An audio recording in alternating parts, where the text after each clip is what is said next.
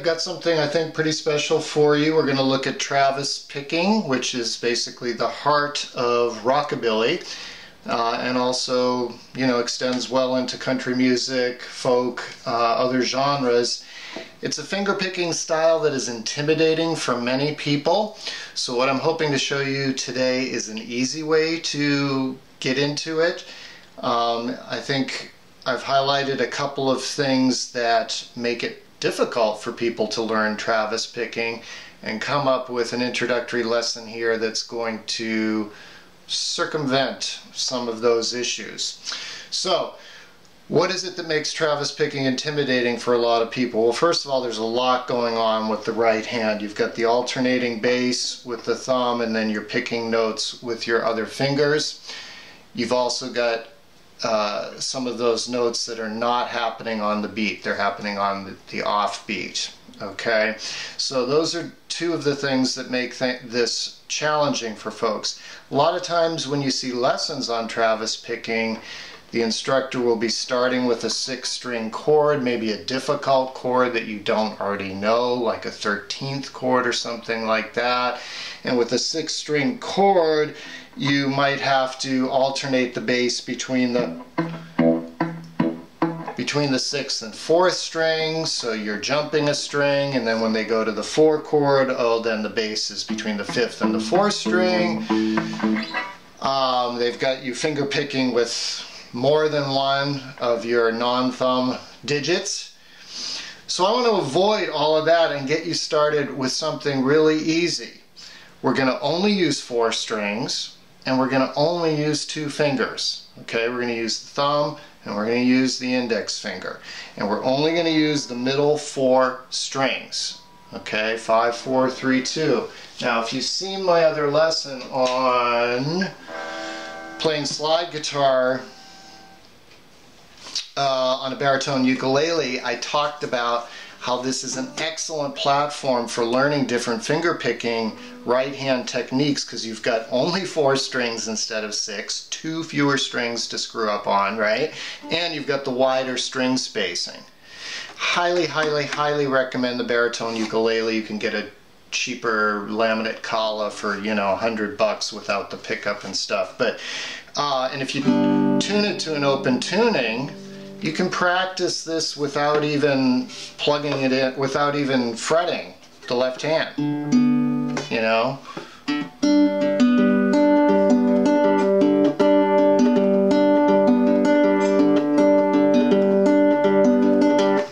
And so forth, you know, sit on the couch, sit on the porch, just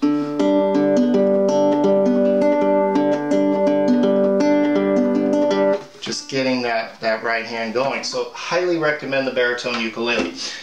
We're going to look at guitar today, and what I want to show you on to keep it to those 4 middle strings and kind of use that ease of the baritone ukulele on the guitar is the 7th shape. You know your first position C chord, right? And you know your C7. We're going to move it up to the 5th fret, and that gives us an E7. Now, of course, you could fret. I mean, you could play the 1st and 6th strings on an E7 because they're E's, right? But we're not doing that. We're going to stick with those middle 4, and that's going to help us focus. And it's also going to mean that we don't have to skip a string on the alternating bass. We're going to play our alternating thumb bass on the 5th and 4th string. So, that's step 1. You need to get your thumb moving in that manner. Now, you don't have to palm mute. Lots of times with Travis picking, the bass strings will be palm muted like this. You know, just laying your meat of your palm here on the strings near the bridge. You don't have to do that if that adds extra complexity to this at this early point. You can let the strings ring out. And you want to just get that switching to a D7 from the E7. Basically what I'm showing you here is a turnaround, right?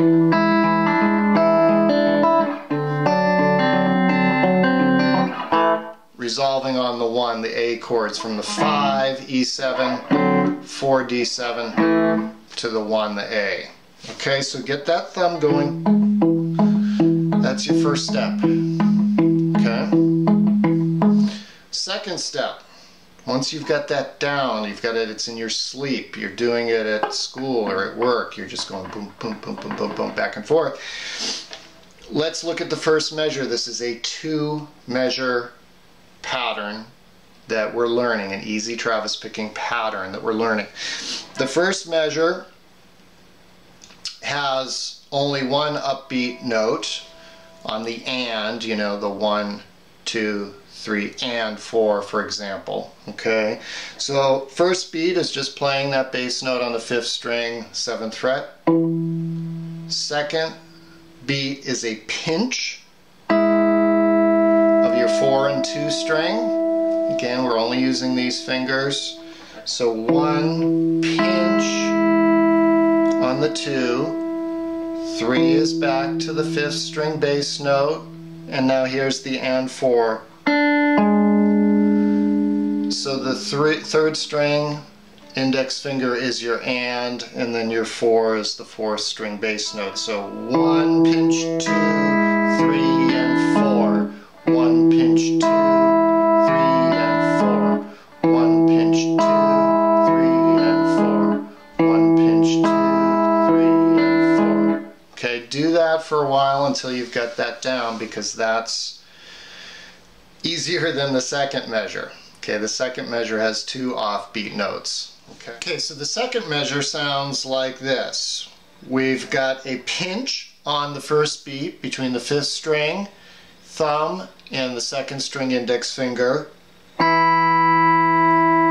Second beat is our bass note on the 4th string thumb.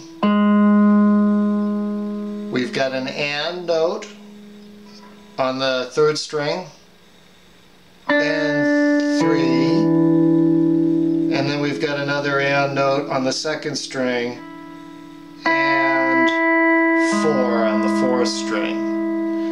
So it is pinch 1, 2, and 3, and 4. Pinch 1, 2, and 3, and 4. So practice that for a while, and then we'll put the whole thing together. So once you've got that down, let's put the 2 measures together. 1, pinch 2, 3, and 4. Pinch 1, 2, and 3, and 4. 1 pinch 2, 3, and 4. Pinch 1, 2, and 3, and 4. That's the whole 8 beats, the whole 2 measures. And you put the whole thing together, the little turnaround I did at the beginning, it would sound like this.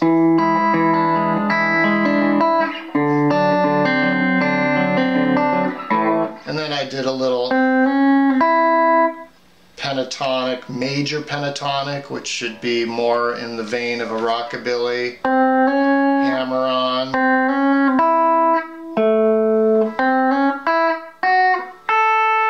Just the outlining an A major chord there at the 5th fret, hammering from the minor 3rd to the major 3rd.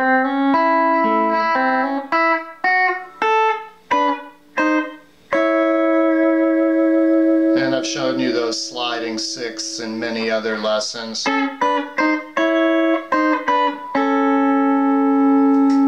That you can check out. Okay, so once you've got the pattern down with a 4-string chord, you may want to move into some 5- and 6-string chords. The natural next place to go would be a 5-string chord, and sticking in similar territory there, instead of an E7, we could do an E9, which is a chord you should know, this 9th shape. It's basically very similar to the C7. These 3 notes are the same, but then it would be like if you were laying down, your pinky there at the 7th fret and barring the first 3 strings at the 7th fret. And because it's hard to do that when you've got your fingers like this, most people will shift over and bar them instead with the ring finger there. So you've got... So we're going to keep our alternating bass 5/4, but our pick notes, instead of being on the 2nd and 3rd string, will be on the 1st and 2nd string, and you'll hear that it gives it a much brighter tone.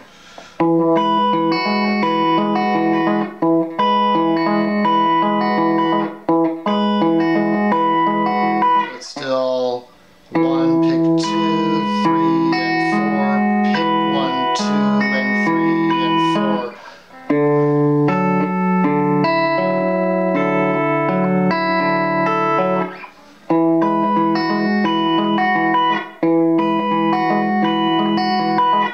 Okay, so play with that one a little bit, or just if you're a real beginner and you really don't want to get up here too much, just do some first position chords. Play an A chord, lay the 7th down there on the 3rd fret 1st string, and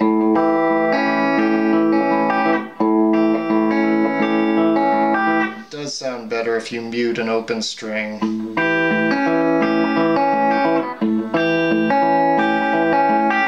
And then finally, when you get to your most advanced, try some of the 6-string chords, like an E7 at the 1st position, where you are alternating the bass between 6 and 4.